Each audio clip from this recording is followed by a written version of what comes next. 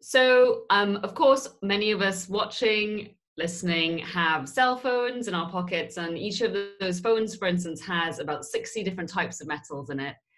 And apart from that, we're seeing increasing standards of living, developing economies, and movement towards electrification of the transport sector and generation of renewable energy. And so all of those really require a vast amount of metals: cobalt, nickel, copper, gold, manganese, and so on. And this has led to an increased interest in the extraction of minerals from the deep seabed. So there are three main deep sea mineral deposits that are being sought after. All of them are very different in nature, where they're found and what communities live on them. First, we have polymetallic nodules. Those are potato-sized accretions of metal that sit on the abyssal sea floor like cobbles on a street, between 4 and 6.5 kilometers depth. Polymetallic sulfides that are found at hydrothermal vents on mid-ocean ridges and back arc basins, and that's between 1 and 4 kilometers depths. And then cobalt-rich crusts, which are found on seamounts between 1 and 2.5 kilometers depth. And as you can see, each has different key metals that they're being targeted for. So if we talk a little bit more about the mining process, while those resources may differ in many ways, those three resources, the processes of mining will generally be quite similar in all three habitats. So sort of glossing over it, essentially we'll see mining machines that will remove the resource from the seafloor. They will then be pumped up to a surface ship where it will then be dewatered, and then wastewater will be released back into the ocean at a depth that has not yet been decided on. And of course, these actions are likely going to do some damage in the local and regional areas. So we're going to see destruction and removal of the seafloor and the habitat where the mining actually occurs, and that will result in a loss of life and biodiversity in the direct path of the machines. We're also going to see from that mining process sediment plumes, almost like dust storms, being kicked up by the machines at the seafloor. And additionally, we're going to see sediment plumes from that return water from the ship in the water column as well. And those sediment plumes really have the possibility of spreading that mining footprint much further horizontally and vertically. So essentially the impact stretching much further as a result of this. We're also going to see changes to seawater and sediment chemistry, as well as, for instance, light and noise pollution that would never have occurred in these areas. And so overall, given the connected nature of our oceans, really we're going to see a footprint that extends way beyond the actual mining operation. And that will not only be on the seafloor, but also in the water column, which Jeff will tell you a little bit about after. And that means that there could be far-reaching impacts on, for instance, how the ecosystem functions, and not only how it functions, but the services that it provides to us, such as essentially supporting fisheries that many of us rely on, or the ocean's ability to uptake heat and sequester carbon, and so on. So I'm sure many of you have seen maps like this before, but essentially, where's the mining going to potentially take place? Well, of course, we have black areas on this map, which are exclusive economic zones. Those obviously fall within the jurisdiction of that national country. And then the blue are areas beyond national jurisdiction, international waters, which falls under the jurisdiction of the International Seabed Authority. And all the minerals in that area that are governed by the International Seabed Authority, or regulated by the International Seabed Authority, are called the common heritage of humankind, or mankind, sorry, which means that they belong to every single person in this virtual room, every single person on the planet, but also everyone that's yet to come as well. And so far, there have been 30 areas of seafloor that have been leased for mineral exploration as a precursor to deep seabed mining. Or the actual extraction, exploitation, which you can see here. The nodules are the red, the green are the polymetallic sulfides, so the hydrothermal vents, and then the orange off to the right are the seamounts or crusts. And Now, these 30 leases really may not look that comprehensive in the grand scheme of the ocean, but when you think that this is actually the sort of the levels of resources out there, really, you know, this, if it's not done in a very responsible way, this could be the largest industrial action that we're seeing in our oceans ever, potentially, in the future. So it really is something that we want to consider and make sure is done in a responsible way. So the second resource, the first resource are polymetallic sulfides that are found at hydrothermal vents. And these are areas where superheated chemical and metal-rich fluid gush from the sea floor, and they form these metal chimneys and power ecosystems in the process. And we've only known about these habitats since 1977, so less than 50 years. And really the habitat area is rich with life, as you can see, and rich in metals, of course, as well. And globally, if you added up all the areas that where there are active hydrothermal vents, it would be about 50 kilometers squared, which is smaller than, you know, many Pacific islands. So these are relatively quite rare habitats. And this actual vent that you're seeing here was discovered off of actually the Marianas. And it was 10 stories tall, and it was only discovered for the first time in 2016. So really, I just wanted to include this video to show that these are places that we are still discovering and trying to understand. And active vents have very different fauna depending on where they sit. So for instance, like how forests and continents have different animals and are very different in their conditions, it's the same thing for vents depending on the oceans. And 80% of named species found at hydrothermal vents live only there. Many of them have unusual adaptations.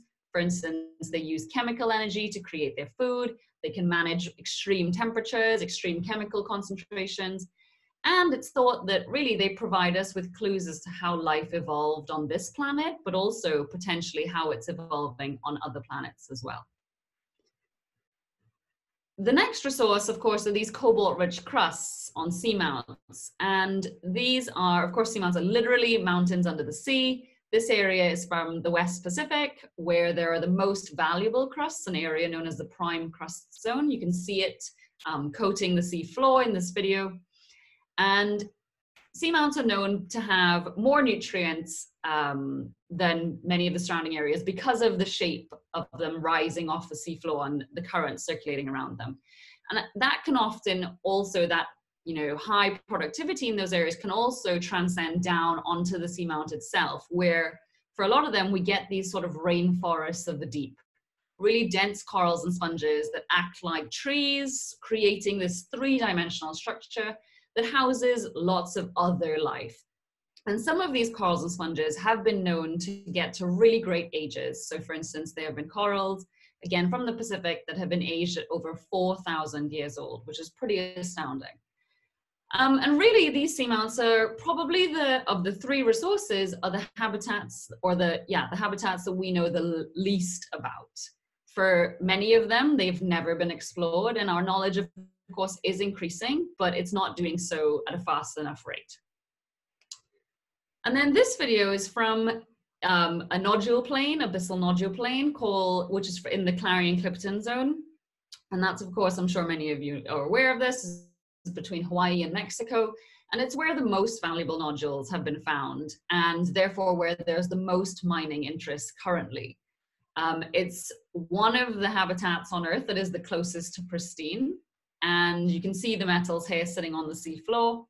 And so far there have been 18 leases for mining in these areas, exploration leases, I should say, granted, and 16 of those are in the CCZ. So this is, again, a really high interest area. And so what we've been finding through our work out in this area is that a lot of the fauna is small in size, or actually lives within the sediments. So it's not like the seamounts we were seeing before. But of course, there are still some animals as well, like this fish. There are lots of corals, delicate small corals, various anemones, sponges, and so on. And many of these organisms actually rely on the nodules themselves. Probably about 50% of the large animals, at least, rely on the nodules.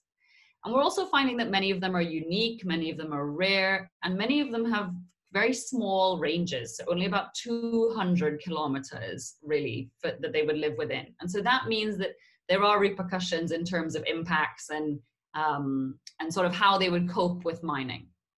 So our baseline surveys also in this area have been showing that consistently that between 70 and 90% of the species collected in these areas that have been explored are new to science, and a further 25 to 75% of the total species still remain to be collected, even at sites that have been sampled. So really, there is a vast amount that we don't understand about these places, and that includes that incredibly basic question of what actually lives there. So for the remainder of this talk, I'd like to discuss a little bit about, you know, the types of knowledge that really we should have in hand before deep seabed mining begins. So scientific knowledge, in my mind at least, can fit into two categories: basic and applied. And so baseline knowledge is really that fundamental knowledge that's gathered during exploration and should be known prior to exploitation. It's what essentially all of the impacts that will be weighed against and sort of sets the context for management. And of course informs things like environmental impact assessments and regional environmental management plans and so on. It's really what everything relies on. And so this is an example of what is required for an adequate baseline. For each of these faunal groups on the left, which tend to be size categories, megafauna being the largest and microbes being the smallest, we need to understand each of these categories on the right. So for instance, you know, how does the biodiversity and community structure vary across this area for all the size classes? What's the connectivity like? How do they vary with environmental parameters like, for instance, nodule densities? And of course, how does the ecosystem really function in this area? So really, there's a huge amount that needs to be known. And this is something that definitely, well, is required by the ISA, and if for any mining within national jurisdictions, again, should be part of that license that's granted, that this knowledge has to be collected. So to talk a little bit about what we kind of know already, and I frame this around the CCZ, which is only, of course, one of the resources, nodules, and one region where that resource is found. But currently, we know more than we ever have about the deep ocean and about these resources, but our knowledge is still very limited due to the difficulties of deep ocean sampling. And so some of our findings from recent times is that really we're seeing that there is substantial biodiversity in these places, especially, for instance, in the CCZ. It's much far higher than we were expecting. And that also extends to things like diversity. We're seeing that these places are rivaling, for instance, other areas considered to be biodiversity hotspots, like canyons off Hawaii or Antarctic fjords, places where we know there is exceptional amounts of life, diversity of life.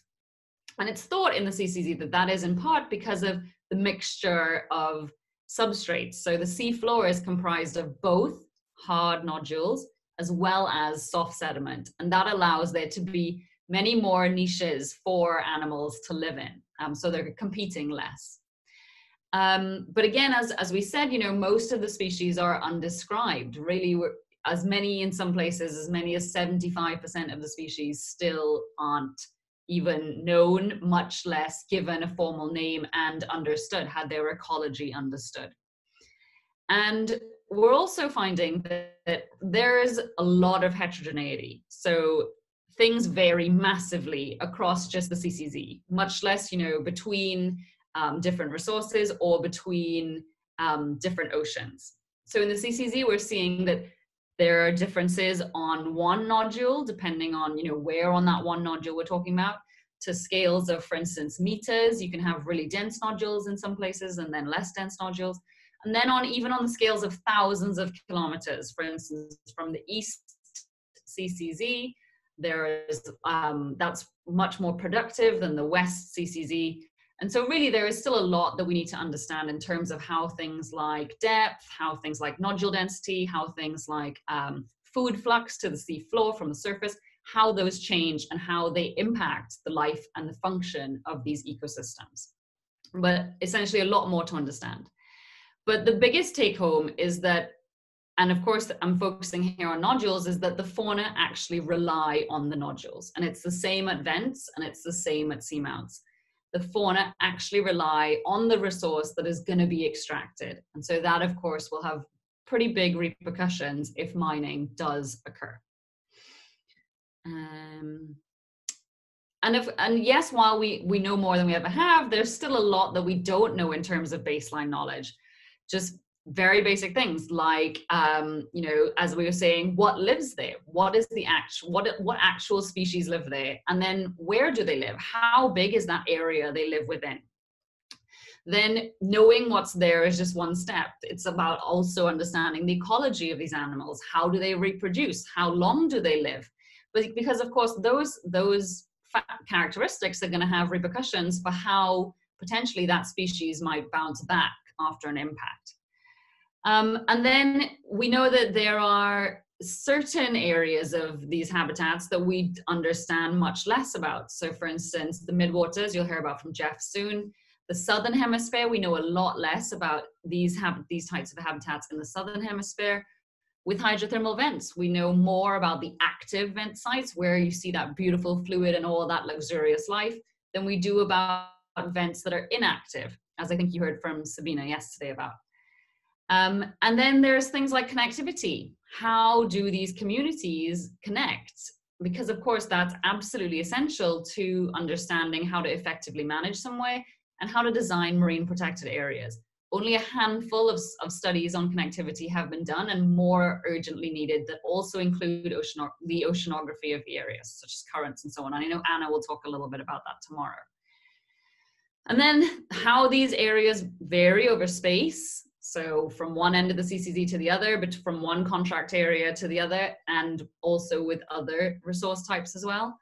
And how they vary over time. Life in the deep sea can be very, very slow, as I'm thinking you probably heard from Verena yesterday. And so that means that we need to understand that natural variability over normal, you know, over time, because that will give us real clear clues as to how these ecosystems will be able to recover from impacts. And then the functions, we don't quite understand how these ecosystems function, and much less how those functions lead to services that we rely on, such as the cycling of carbon, nutrients, metals, and so on, what role they play in our fisheries, and so on. We know they play a role, but we're just not quite sure of the mechanisms of that. And then the second type of knowledge is applied knowledge, and that's sort of all based around the potential environmental impact from deep seabed mining. We need to have that baseline knowledge that can then feed into our applied knowledge, which will assist in management. And that's things like, you know, what indicators we're going to be looking for to tell us that we've potentially moved into a dangerous point with deep seabed mining. And that will really require a lot of quantitative knowledge, where essentially, what are the indicators of ecosystem health? What are the threshold values for harmful effects? Like really, how do we manage mining in the best way possible? And before you even get to that, like how do we understand the risks associated with mining and weigh up whether they're worth it moving forward? So there have been lots of pilot studies, not quite pilot studies, disturbance studies that have been on very small scales. For instance, this is a picture of one here that was done off of in the CCZ, yes. And this shows actually a 26-year-old track from that disturbance. And so really you can see there's not a lot of recovery there. And it's these types of studies that really are going to help us to get that applied knowledge, to let us understand how these areas will be impacted and potentially how we can, you know, remediate some of those impacts or mitigate some of those impacts. So to go a little bit more in depth, I'm nearly to the end. We'll breeze through a lot of this. Current applied knowledge that we have is that we know there'll be a loss of biodiversity, as you heard already. There'll be removal of the habitat, sediment plumes, changes to seawater chemistry, sediment chemistry. Essentially, a lot of the impacts from mining, we know there'll be impacts. And so it's about taking that next step into how do we manage those effectively.